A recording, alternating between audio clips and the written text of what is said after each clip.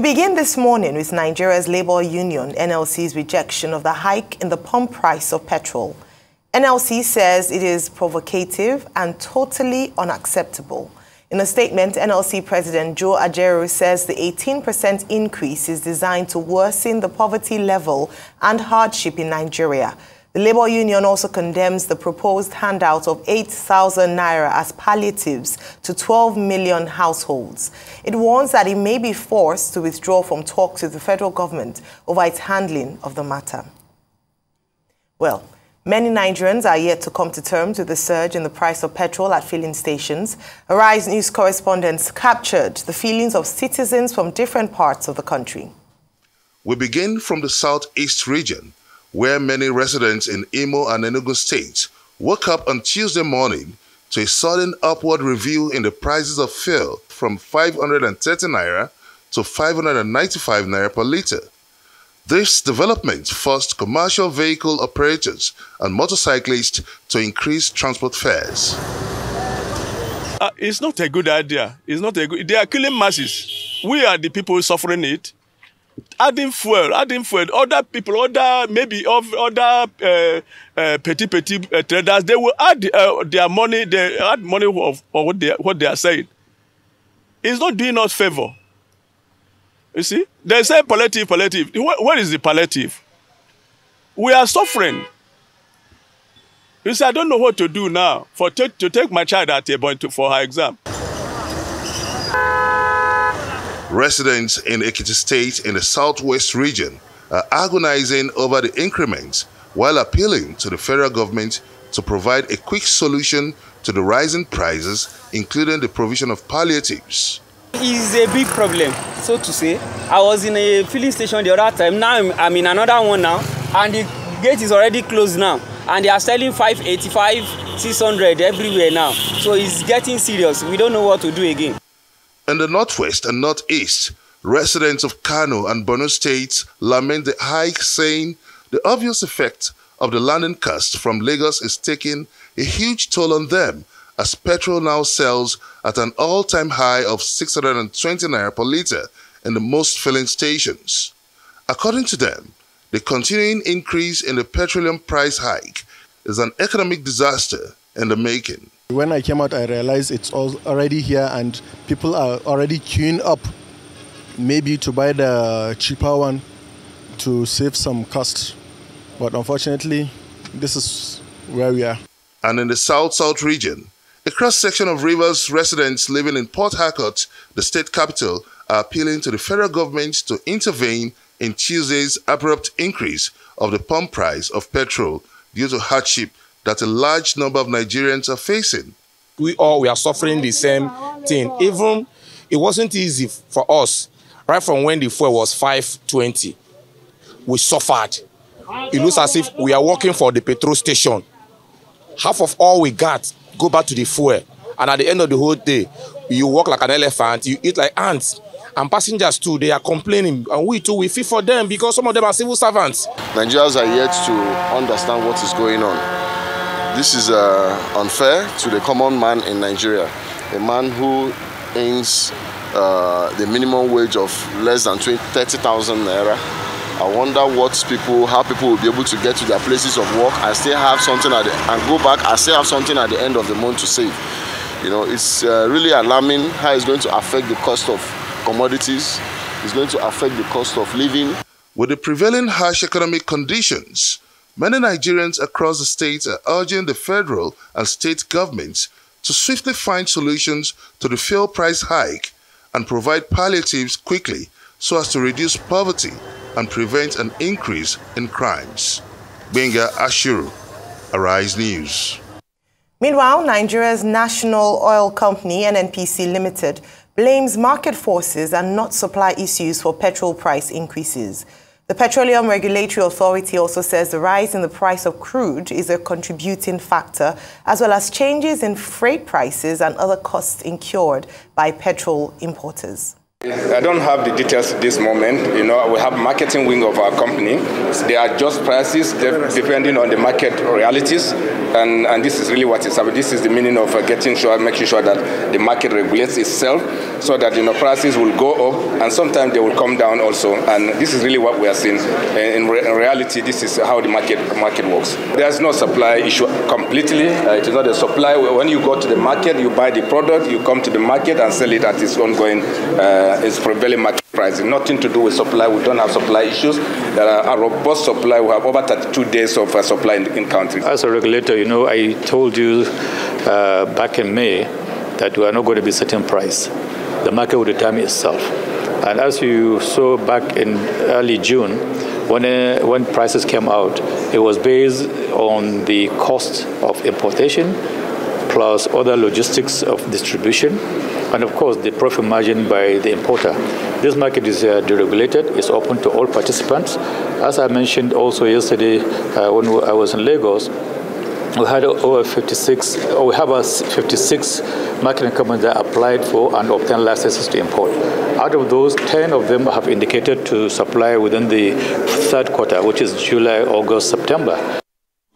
Well, petrol price 612 naira in some parts, and NPC at least filling stations, which Dr. Bat actually announced during newspaper review yesterday, and we saw the effect of this across the country. What's your take on the story? Okay, my comment will be in three parts. At first, the first part will be history.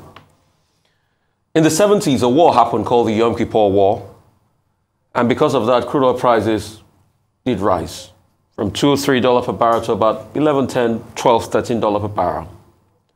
Nigeria decided to subsidize for its citizens then, because prior to that time, we had a refinery out of Port Harcourt built by Shell Daisy, and production was a bit stretched for the people, so the government said, let's subsidize. This was even before the NNPC was to come a couple of years afterwards. In the 80s, it became a problem. In fact, I remember a This Week news magazine episode that talked about the fact that the government was thinking of pulling out petrol subsidies. But it never happened.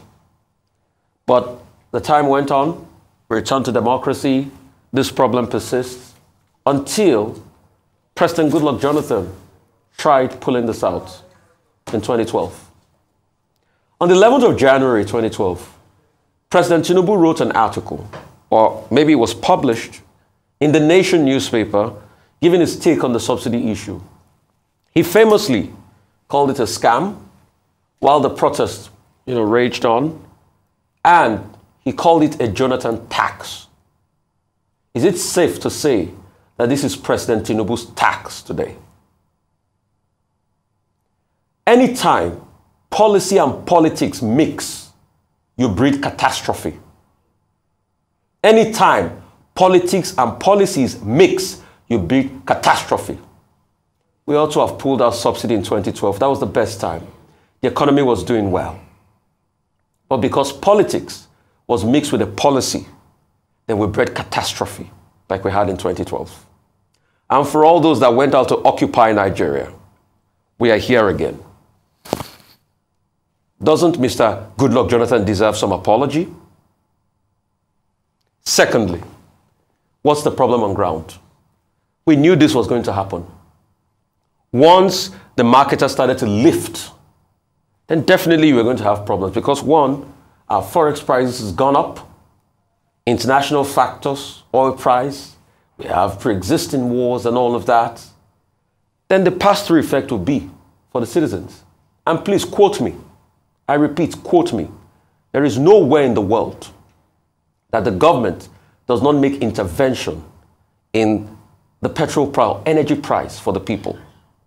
Ronald Reagan deregulated the petrol economy in America in 1981. Till date, the American government still makes interventions. How do they do it? They say they are releasing their strategic national reserves. Quote me. In the UK recently, Rishi Sunak had to work on some taxes as regards petrol sales.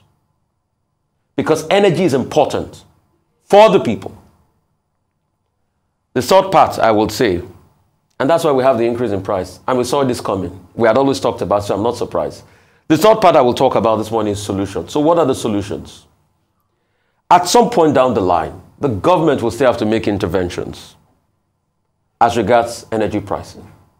You cannot continue to pass on the capitalist costing to the citizens, you're going to have a knockout ricochet effect.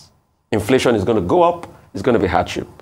Solutions, multiple-pronged approach. Number one, we have 4 working modular refineries.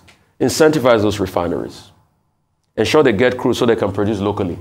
Ensure the Dangote refinery comes on board so they can augment. Let us move to local production big time. We can't keep using our forex to import. And also, if we can sell crude to these local refineries in Naira so that they can get crude so we can produce and serve our local market. Secondly, shore up the agricultural sector. There's a lot of instability. Farmers are being chased around now because of terrorists and all of that. Build silos to be able to store agricultural produce, to cut out the middlemen. Also ensure that to a large extent, you fix the insecurity problems on the farm so we can have food. And please, President Tinubu, the other borders that have not been opened, please open those borders, let food come in. Let food come in. Give farmers seeds, give them palliatives and all of that. He has done some of that. Also, as a point I'd like to make as regards logistics, to transport petrol is a big problem. Yeah. So please, all those other moribund narrow gauge lines, we can resuscitate them to transport petrol and agri-produce. I hear there's no time, I'll yield the floor. Thanks. What is the effect of all of this? For the second time, within a space of less than 2 months, so much has happened within the Nigerian economy. But what we should focus on is the cost of living. Inflation has gone up. They say it's now 22.79%. But with what happened yesterday, maybe the National Bureau of Statistics will now see the need to take a second look at what it published as the inflation figures for the month of June. We didn't have that kind of voodoo calculation under Yemi Kale. But these new people who are in charge of the National Bureau of Statistics, they don't seem to know their work. But Yemi Kale has moved on, so maybe we don't need to call him back. But the argument that the experts have pushed forward is that fuel price was bound to go up because as the CEO, group CEO of NNPCL tells us, it's not about supply, it's about market forces. The Vice President of Nigeria, Alhaji Kashim Shettima, also yesterday said, no, this is not about supply. It's about market forces, market realities. What are these market realities for the benefit of the people who are affected? Now, the international price of crude has gone up. It's over $80. Previously, when the calculation was done, it was lower than that. What it means is that if the international price of crude goes up to maybe $100, we will pay more. The skepticism is that in this country, when things go up, they don't always come down. Would there be a point? Are we likely to reach a point with all the external pressures, the war in Ukraine and the global issues, get to a point where the price of crude will go down? So Nigerians are like, they've not seen anything yet. I mean, people have been putting, things on social media saying we have not seen anything yet. It's now 671 naira per liter. That's in the north because of transportation costs and all of that. It's even likely to be higher in certain parts of the north and slightly lower in the south. So that's the problem we face. The second thing, again, is the forex regime. The naira, as we speak now, in the I and E window, is about $800 to the dollar. Yes, 800 naira to the dollar. If it reaches 1,000 to the dollar, we are in trouble, serious trouble. So this is the reality of what we face in Nigeria at this moment. And that's why, organized labor is saying that, look, you have to get the local refineries to work. And secondly, the committees that was originally promised to look into the issue of palliatives, organized labor, through its president, Joe Ajero, is saying, where are those committees? Those committees have not been set up. You are just taking decisions on top of the head of the Nigerian people and imposing more hardship on them. And that's why organized labor is saying it will pull out of the negotiations. Organized labor wants to pull out. And as to the reference to 2012, I've seen some people putting out a video there saying, where are all those people who gathered at Ojota in 2012, January, saying that the revolution had begun. At that time, the increase in fuel price was from 65 naira to 120 naira. Now we have had, you know, almost double the matter. Everybody is quiet. So hypocrisy seems to be a major part of the Nigerian character. I'm not inciting anybody, but it is instructive that those people who call themselves the conscience of the people, we can't see them. Nobody is coming forward to say anything. So hypocrisy, people thrive on hypocrisy in this country. Some of those people are not dead, they are alive, and they have all remained quiet.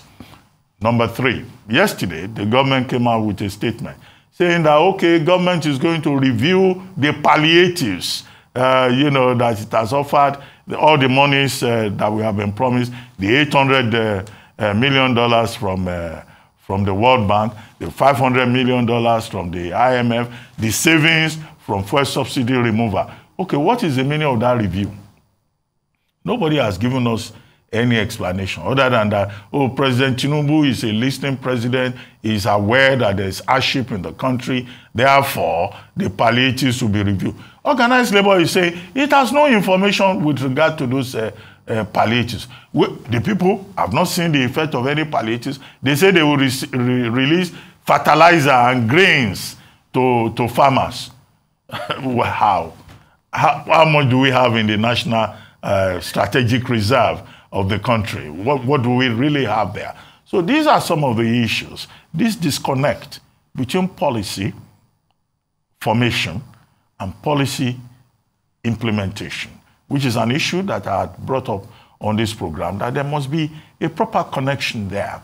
You know, it's not just for government to come up with certain things that look like, you know, populist, or to give sop to Cerberus, as it is otherwise called, to tell us, you know, what they think we would like to hear. Nigerians are groaning. Capital formation is an issue. Investors are having issues. Even ordinary people are having problems. There are queues on the streets of Lagos and elsewhere. In Abeokuta, you know, per drop, you know, transportation drop used to be 100 naira. It has gone up to 240 naira. Hence, many Nigerians are calling for increase in minimum wage because their take-home pay can no longer take them home. I hope we will not get to a situation whereby those consequences that President Buhari ran away from will not become the real reality that we have to deal with. And in fact, that will be the real market forces. So what Nigerians have been confronted with is the meaning of market forces. And some experts on the subject are saying there is no country in the world where you don't at least provide some form of subsidy. Well, the nature of that subsidy we would like to see. The palliatives we would like to see. Even organized labor is questioning the National Social Register. That who are these 12 million people? Because if you look at that 12 million social register, you may not find Rufai Hosseini's name there. You may not find Ayomairo Ace's name there. Okay, well, I don't think they will put. I don't think they will put my name. Wow, out of spite. We're not Nigerians. But if they give me money, I will take it. I will not. Am I not in Nigeria? Am I not suffering? Anyway, I'm a suffering Nigerian. I raise my case. All right. Okay, so when we had the conversation, when the conversation around the removal of subsidy had been had in the past, what had been often put forward is that subsidy is for the rich. It's the rich that benefits mainly from subsidy. And so a number of people pushed that narrative and talked about how important it was to remove fuel subsidy, and there was no argument. However, we've begun to see post-removal of subsidy that the effect of subsidy is the removal of fuel subsidy is far-reaching, whereby it's making the poorest of the poor become even poorer. And so we see its attendant effect, not just on the cost of petrol, but also on food prices. And yesterday we talked about the food inflation. But beyond that, we said it wasn't even a reflection of the current realities. Now, we've talked about already, Dr. Obati and Rufai have talked about the market forces. We saw the NNPC, CL boss talk about the fact that a few reasons for this sudden increase. I'd like to talk about government intervention, because what we had been promised post the removal of fuel subsidy was palliatives and a response to ensure that the most vulnerable in Nigeria would not be adversely affected. If you drove through the streets of many states across the country, you would feel the despondency and the feeling of hopelessness for yet another increase in fuel price. Beyond the fact that a number of people have stopped driving and using their cars and more carpools, or you can say the advantages and disadvantages there were also fuel queues across, in different parts of the country. And then the price. We talked about Abuja having 612 naira. Some people said they bought for about 600 naira. In Ibogun, we just got a report now in Ifo, Ogun State. Someone bought for 700 naira for a liter. And according to the report, she's a farmer. So if you can imagine her going to buy that amount of fuel, or that amount of fuel, then imagine how much she'll be selling her produce from that farm and the people who have to purchase that. So let's talk about palliatives this morning, because the president has said that fuel subsidy is here to stay. Before we begin to review whether or not the government would intervene as it's done in every other part of the world, let's talk about palliatives. In response, the special advisor to the president, Mr. Dele Alake, released a statement saying that the president had asked for them to go back to the drawing table to review the 8,000 naira that was promised to Nigerians, following feedback and perhaps people's response to that. And this is saying that since the 29th of May, we've had two huge increase in fuel prices, yet not one palliative disbursed. We've only had announcements upon announcements, we will, we shall, whilst poor people are suffering in Nigeria.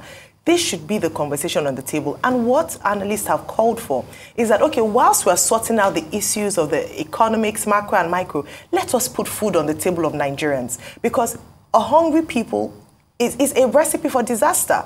It's a recipe for chaos and anarchy. We do not want to get to a point where people get to the streets to start protesting because they just have to live.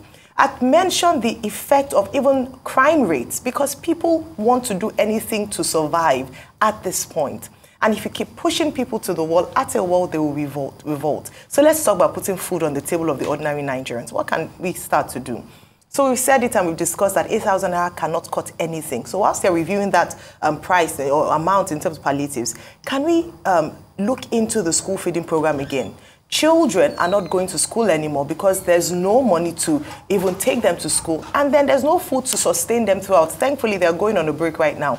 But can we begin to work through local groups, the traditional rulers, small communities, and get food to these people?